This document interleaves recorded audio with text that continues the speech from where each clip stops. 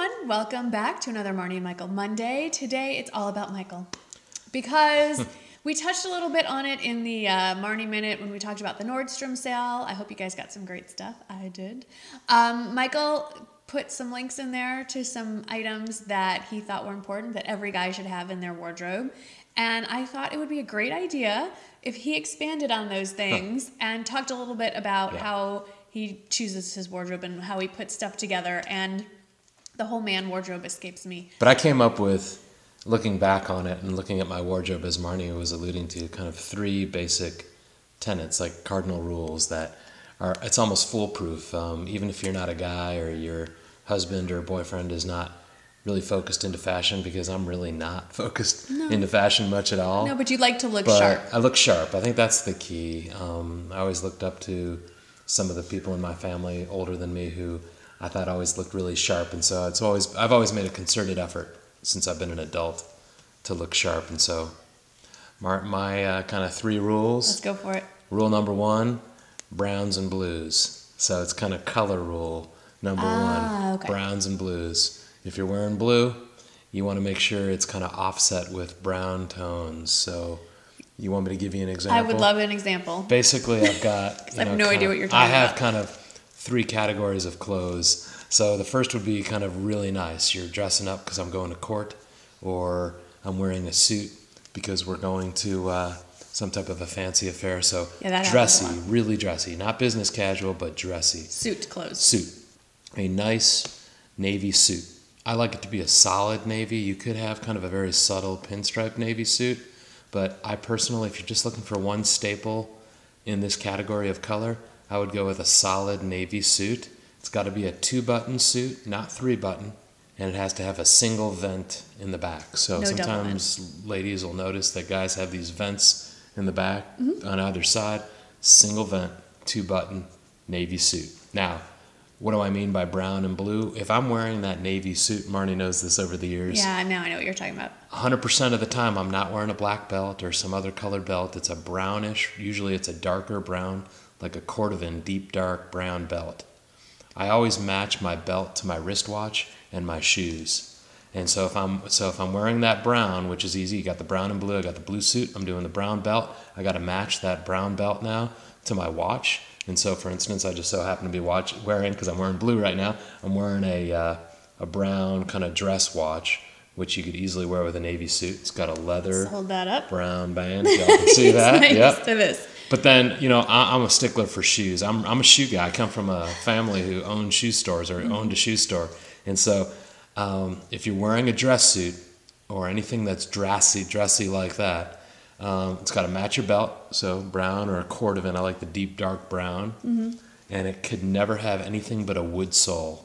You know, a really nice, spend a little bit of money on a nice pair of shoes with a wood sole, and you could take it to a cobbler or a shoe guy that we have who could resole it, you know, every couple of years. That's true. If you're a guy, you only really need a handful of shoes. That's it. I'm going to show you. Really, you only need a few. Yeah. So that's your suit right there in terms of your browns and blues. Now, the next category, which is your kind of day-to-day business casual wear that you're wearing to work, or you're just going to, you know, we go to temple or you go to church. You're not going to wear a suit every time. So what we're talking about there is khaki pants or jeans. So if I'm wearing jeans, nice jeans, or a pair of khaki type pants, I'm gonna pair that with an Oxford cloth shirt. If you're wearing kind of a jean or a khaki pant, that goes really well with a bluish, or you know, maybe you can get a nice kind of soft pink type Oxford cloth shirt. But the key here is when you have that color going in a business casual setting, it's the same principle in terms of color. I always say brown belt, and then it's got to have kind of brown shoes. But because it's business casual, I typically have a less dressy belt. So you're not wearing necessarily wood-soled dress shoes, but I do like to wear dress ropers, the Lucchese ropers, and I'll have that in a deep kind of cordovan color. Or I also have Johnston and Murphy. I think they're called chukka boots. They're kind of like that, you know, New York kind of walking boot. They're really cool slip-on boots. All right, so that's kind of the shoes that you would get. And then the last category would be if you're just wearing, like, what I wear is golf shorts. So if I'm wearing a khaki pair of golf shorts, I got a golf shirt that goes with it, but I always wear kind of a brown type of belt. And then, if I'm wearing shoes and I'm not on the golf course, but I'm like going to the golf course, I'm just walking around with Marnie, I have a nice pair of loafers, or I guess loafers is the best way to describe it, right? So that's my browns and blues right there. Ah, I see how you did that. Yeah, just like you walked us through formal, dressy casual, and casual. Exactly, with the browns and blues. Okay. Browns and blues. So the next category is blacks and grays. Okay. So if you're wearing blacks and grays together, you want to make sure that for instance, if I'm wearing a dressy suit, I like to have a nice charcoal gray suit in the wardrobe.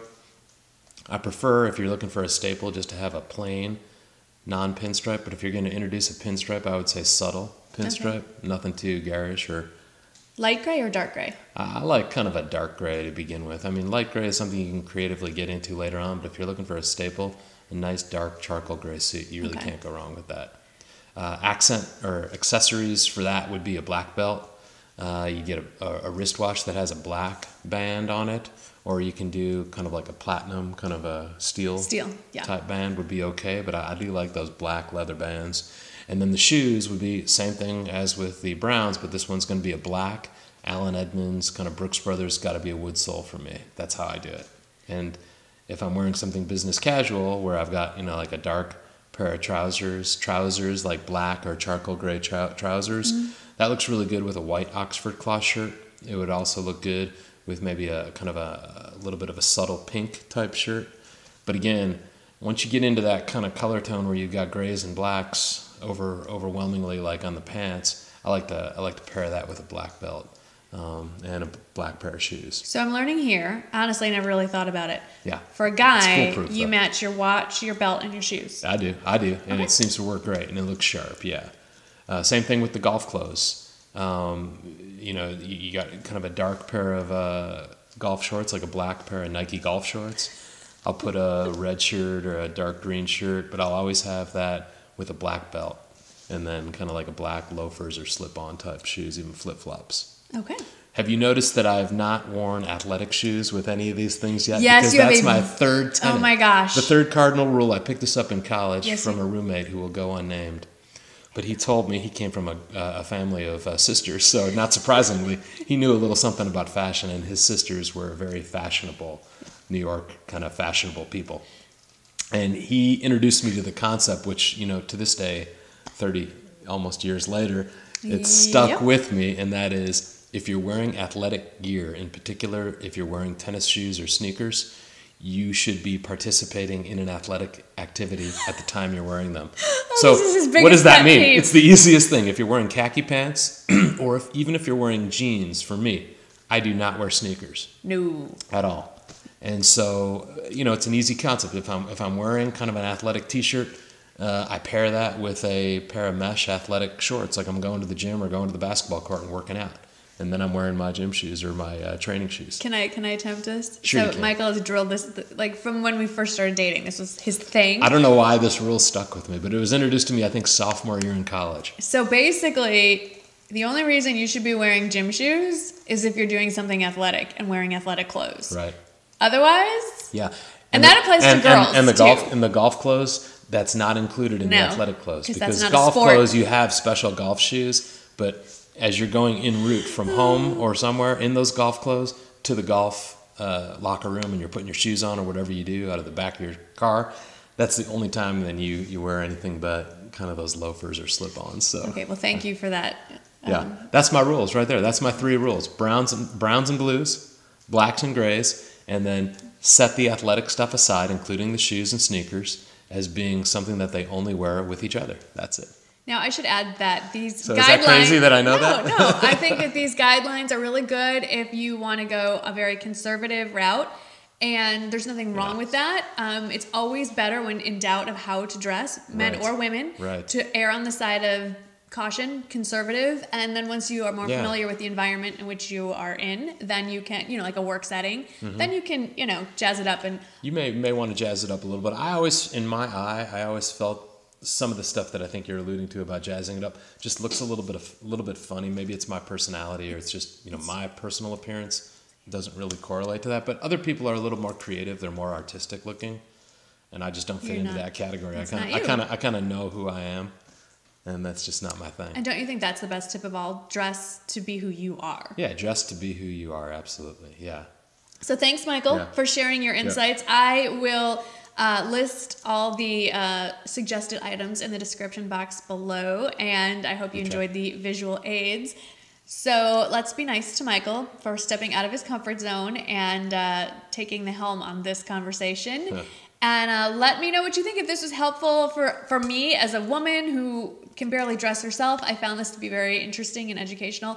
Hope that it's helpful for you, whether you're shopping for your husband, your boyfriend, your kids. Your kids, yeah. Let me know what you thought of this, and if we want Michael to expand on any other future men's fashion topics.